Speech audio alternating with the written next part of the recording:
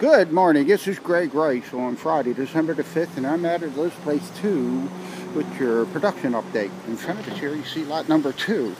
Carpenters are in the house today completing up the second trim, putting in the railings and getting things done in preparation for all the tradespeople moving in and getting the house completed, final trim and trades through next week. Lot number 3 next to that is our Buchanan model. Really has turned out beautiful, nice open space floor plan. That house has the flooring, hardwoods and all installed, ready for carpet. I think they're spiffing up and putting some appliances in place for a small open house here this weekend. If you have the time to stop out to the site, you'll enjoy the way this Buchanan 2 really looks nice out here.